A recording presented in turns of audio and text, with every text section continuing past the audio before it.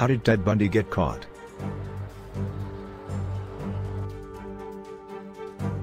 A young woman walks down an alleyway on her way home from college, illuminated only in small puddles of light by the lamps above her. Little does she know that a man will be waiting for her as she emerges into the car park. Poor soul, she thinks, after seeing that the well-dressed man is struggling to carry books to his Volkswagen Beetle, especially as one of his arms is in a sling. She walks over to him and offers assistance, to which the polite and softly spoken man gives her his utmost thanks. As she takes some of the books and leans down to place them in the passenger seat, he hits her over the head with a tire iron. He gets in the driver's seat and leaves the scene. He will strangle her like he did many others. He will do unspeakable things to her. He's a quintessential maniac. His name is Ted Bundy. The scene we have just described to you was the modus operandi of this particular serial killer. Well, when he had planned his murders. Bundy's thing was to use his good looks, his speaking skills and his educated demeanor to lure people into his trap. At times he'd put his arm in a sling, or even walk on crutches, to give his victims a false sense of security. How harmful could a man on crutches be, one dressed in a suit driving a cute car?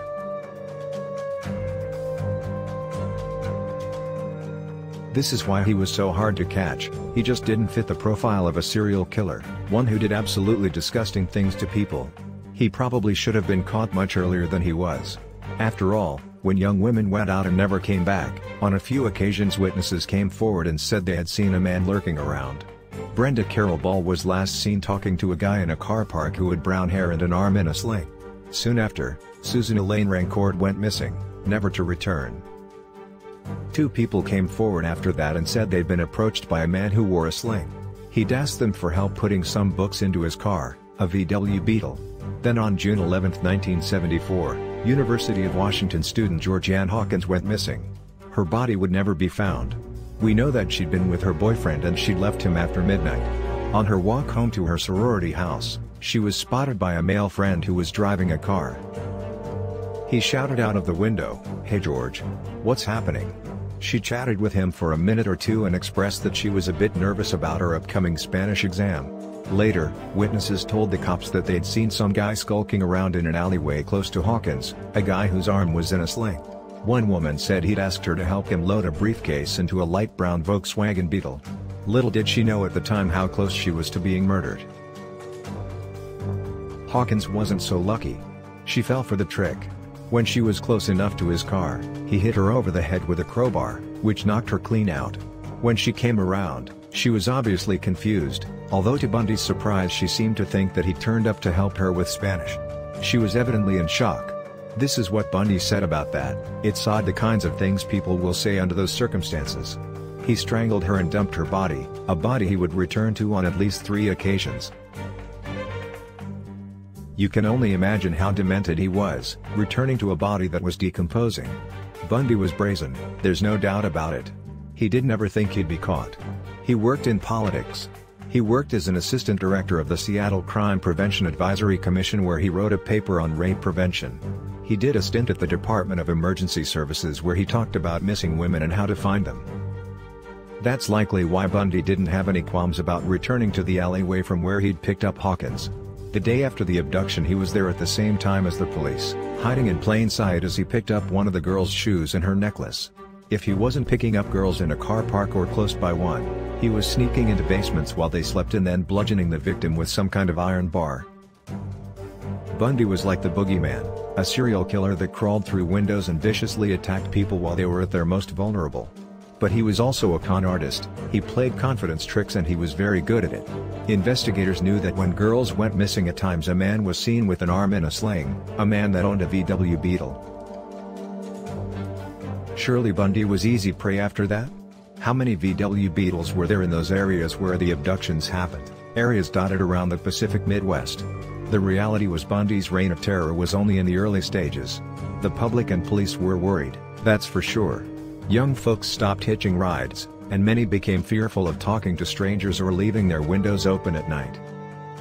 Those with most to fear were young, white women.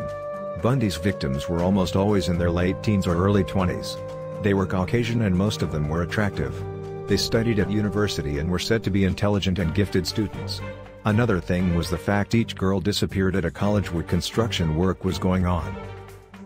Could the disappearances be linked, wondered investigators? They just didn't know. They had very little forensic evidence to work with and there were no bodies. That didn't mean the cops thought the girls had just taken off someplace. Nothing about their personalities and state of mind suggested that. Only weeks after Hawkins went missing, 2 women were abducted in broad daylight at Lake Sammamish State Park not far from the city of Seattle. Bundy had first approached 5 women in the park, and in what they later described as a Canadian or British accent, the man introduced himself as Ted. Ted, dressed in a pressed white tennis outfit, with one arm in a sling, politely asked them if they could help him unload a sailboat from his bronze-colored Volkswagen Beetle. 4 of them said no, but one followed him to his car. Thankfully, she ran away when she became aware that there was no sailboat. That day, Bundy managed to enlist one woman for help and he later abducted another close to a restroom. Both would die. Did he kill one in front of the other? He once said that was true, but close to his execution date he recanted that terribly bleak detail. This is not a story about his crimes, though. What we want to know is how the hell did police not get closer to Bundy, seeing as he was using the same car and the same sling trick and so the same modus operandi. He even told the girls that escaped that he was named Ted. What more did the cops need? A written confession? They were closer, but still a long way from getting him. They at least now had a good description of this dead guy and it did look quite like him. In no time at all, this sketch appeared in many newspapers and was shown on TV. Remember that we said Bundy worked at the Department of Emergency Services? Well, one of his co-workers there saw that sketch and heard about the VW Beetle and she knew she was looking at her colleague, Mr. Bundy. She made a call to the cops, as did another person that knew Ted Bundy. The cops at the time were receiving something like 200 of these calls in one day, and they quickly assumed that a clean-cut law student with no criminal record couldn't be behind the abductions. Serial killers didn't look like that, or so they thought. The heat was on, though, and Bundy knew it. A couple of months after his last murder, bones were being found. Those bones were the remains of his victims, scattered in various places where the cops hadn't thought to look. It was fortunate for Bundy then that he was accepted to study at the University of Utah Law School.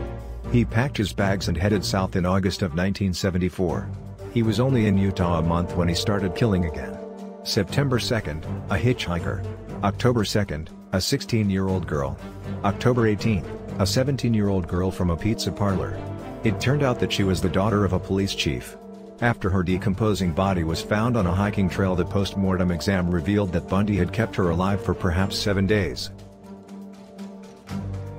Each had been subjected to the most brutal depravity, although Bundy admitted years later that after he killed them, he shampooed their hair and applied makeup to their faces, keeping them in a state that he liked.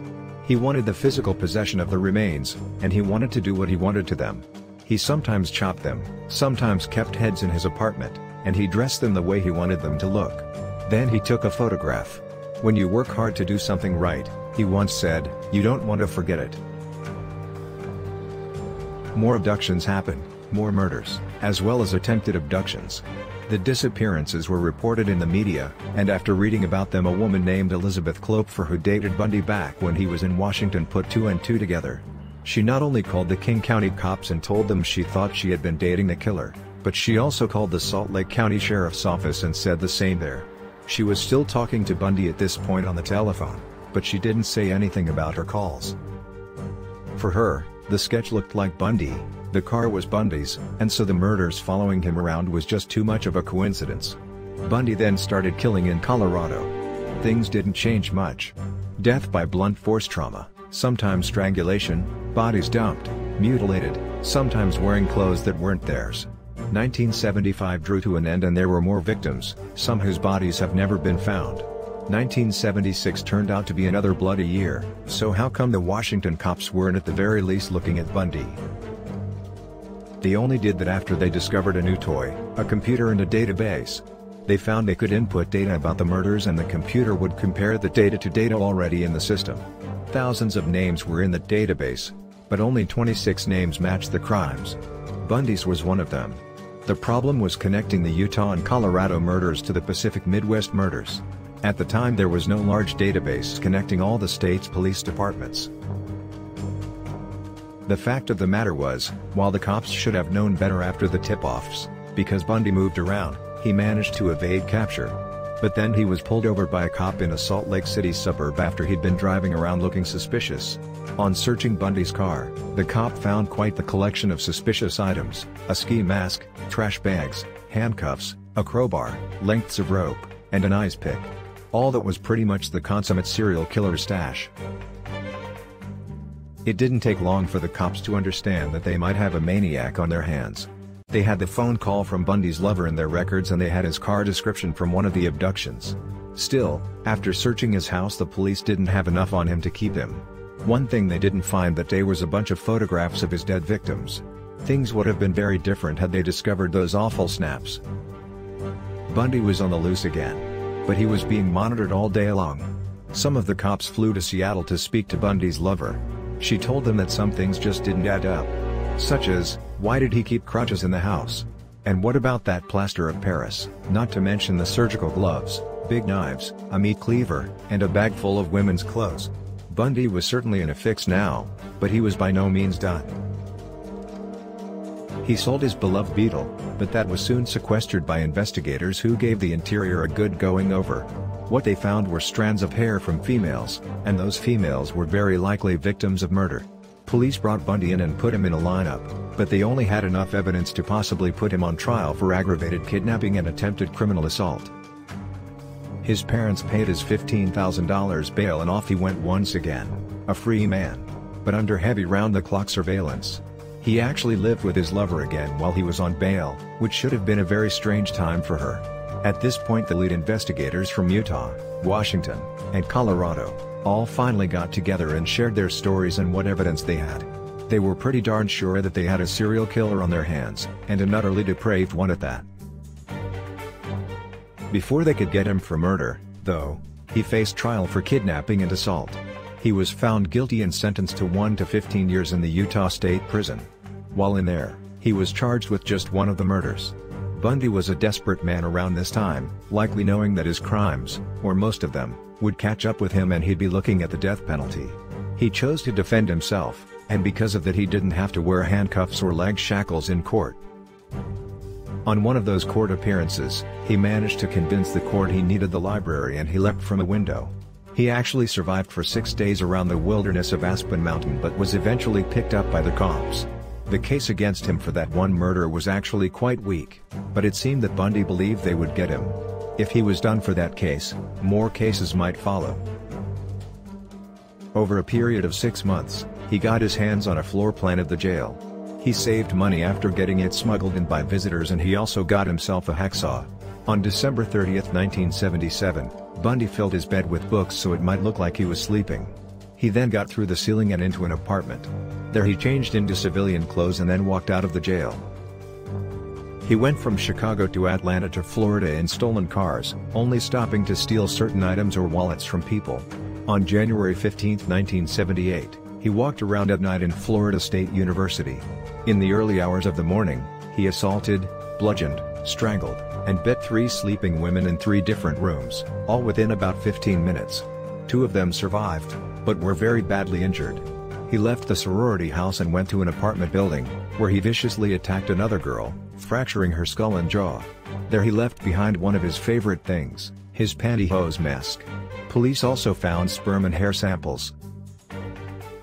Bundy later drove to Jacksonville where he abducted and killed a 12-year-old girl. A few days later he was stopped by a police officer. During questioning, he kicked the man's legs and ran for it. The cop fired warning shots, but Bundy kept running. He was too slow. He was tackled, and in spite of his best efforts, he couldn't get the gun from the cop. Bundy was done for, sat in the car, handcuffed, on his way to certain death. Still, this Florida policeman didn't know who he had in the car. He was not aware that he was carrying one of the USA's most wanted fugitives. He certainly had no idea that the occupant of his vehicle would become known as one of the worst, most vile serial killers of all time, a demon whose warped brutality knew no bounds. And do you know what Bundy said to the cop while he was in the car? He said, "I wish you had killed me." He eventually confessed to 30 murders, but there could have been many more.